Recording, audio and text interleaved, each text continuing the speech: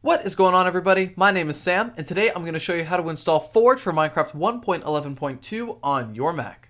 Here we go.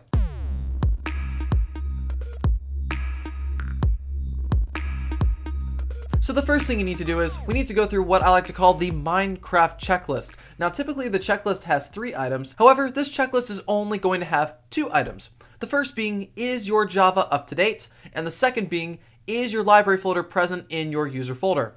Now, if you do not think your Java is up to date, and if you cannot find your library folder in your user folder, which I have right here in my user folder, then you need to watch the 2 videos that I have created on how to fix both of those things. Once you are done watching those videos, you can come back and continue watching this one. However, if you already have done both of those things, then we can continue. The first thing you need to do is click the link in the description below. It should take you to the 1.11.2 downloads page for Minecraft Forge. As you can see, I'm here in Safari. Now, typically there would normally be a download recommended on this page. As of this video, there is not a download recommended, as the 1.11.2 mod is still in its early stages, so all we have now is download latest. However, I typically recommend to always download the latest version, so that is what we will be doing anyway. To download the latest version, click where it says installer, and your download link will appear in the upper right hand corner. One thing to be wary of about ad focus, you will get some strange pop-ups, so here's how to get around it.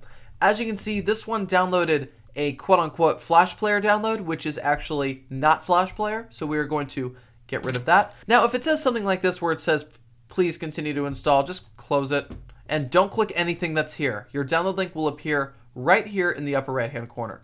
Click the skip button, and your file will download just like that. Now let's get out of here. Let's drag our installer.jar to the desktop. You should get something that says this, Forge 1.11.2, the version number, installer.jar.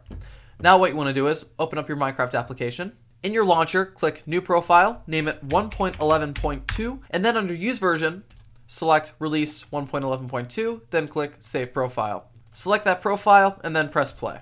Alright, once that is done, click Quit Game. Now double click on your Forge installer.jar.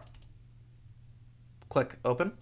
After clicking on the .jar, you should get a window that looks something like this. Now, if you're curious as to what this is right here, this new thing that installs with Forge, it just collects statistics, and I leave it checked because I want to support the developers of Forge. You don't have to, but I would recommend it because it helps with the development of the mod. So make sure this is checked if you want it, of course, and of course make sure Install Client is selected, then press OK. Hopefully, you should get a success notification that looks something like this. Press OK. I'm going to drag these 2 files into the trash now. I will now reopen my Minecraft application. In your profile drop-down menu in your launcher, there should be a new Forge profile. Click on that, then press play. So as of this video, Forge is currently in beta. It'll say major issues may arise. However, I have been using Forge 1.11.2 beta for quite some time, and I haven't noticed anything catastrophic, so I would say it is actually pretty safe. Alright, now how do you install mods? Since I installed the 1.11.2 version of Forge, the mods that I will install will also need to be 1.11.2. The mod that I will be using for this demonstration is Optifine. I will leave a link to that in the description below. It's optifine.net/downloads if you want to go download the Optifine mod. So how do we get to our mods folder?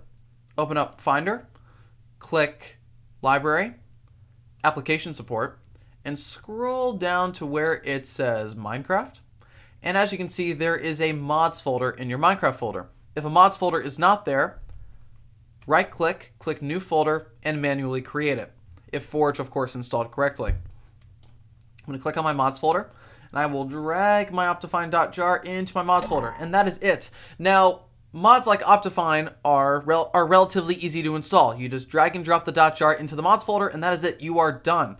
However, some other mod developers might have something else up their sleeves. So, depending on what mod you install, you need to A, make sure it is 1.11.2 compatible, and B, read the instructions to see if there are any other things that are included with your mod. For example, some mods might have another component that is required in order for it to work. So you really need to do your research on the mod that you are getting in order for it to work correctly. Also, another thing, and I get this question often, not all mods will work together. You need to make sure that all of your mods work perfectly together, meaning your game isn't crashing all the time and they're aren't any other problems with your Minecraft game. So don't try to go crazy on the mods. Don't try to install a million mods. Go piece by piece and make sure that all your mods work correctly and work great together. Alright everybody, that is it for me. All my social media links are in the description below, so I highly encourage you to follow me on there if you want to stay tuned for more updates on when new videos will be posted. Thank you all so much for watching, and I will see you in the next one.